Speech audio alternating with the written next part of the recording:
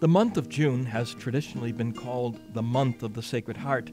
That's because during this month we usually celebrate a feast in honor of the Sacred Heart of Jesus. Hello, I'm Father James Kubicki, Director of the Apostleship of Prayer, an organization which promotes, among other things, devotion to the Sacred Heart.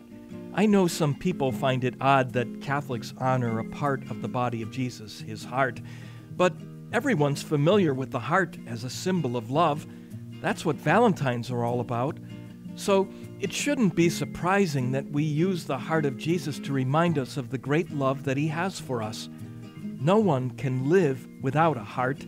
The heart pumps blood and life throughout the body, and the same is true for the body of Christ, the church.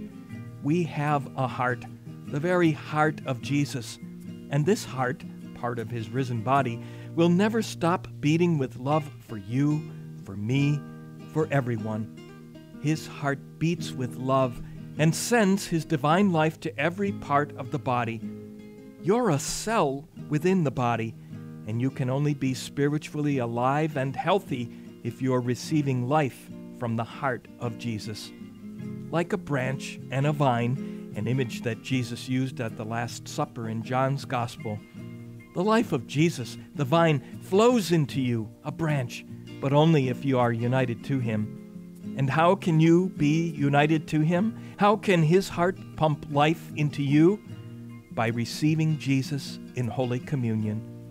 In the Holy Eucharist, Jesus gives you his body and blood, his soul and divinity, his own heart, to give you